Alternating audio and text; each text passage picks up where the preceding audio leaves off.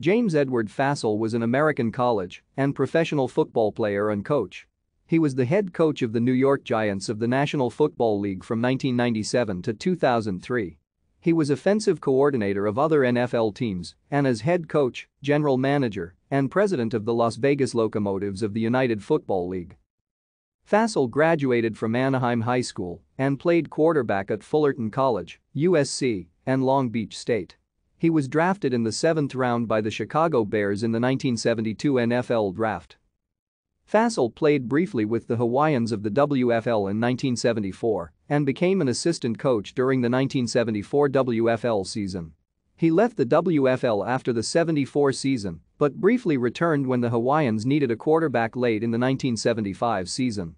He played in the final game of the WFL for the Hawaiians, throwing the last pass in the league's history as the WFL folded 3 days later on October 22, 1975.